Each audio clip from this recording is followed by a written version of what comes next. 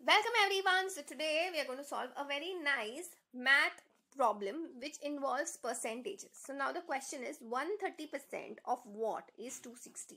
Now very important, first thing you need to remember is that whenever you have a percent situation or any kind of word problem, it's very important to write the entire thing in its first equation form. So 130%. So a percent, if you had, you can convert it into a fraction by dividing that number by 100. So similarly, 130% can be written as 130 upon 100 of what? Let that number be what? A. Is means equal to 260. Okay, so this 0 and this 0 gets cancelled.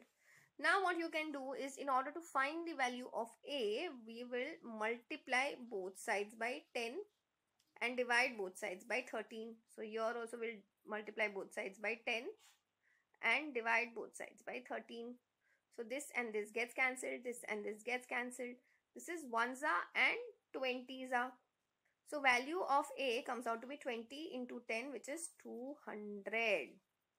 Okay, so now if you want to see, let's do it in the other way around. So we have 130% of A, that is 200. Now we'll try and solve this and see if we are getting the answer as 260. So you see the two zeros are cancelling. So 130 into 2 gets you 260, which is what we were asking in the question. Therefore, I can say this number is just 200. That's it for today. I will see you in the next video.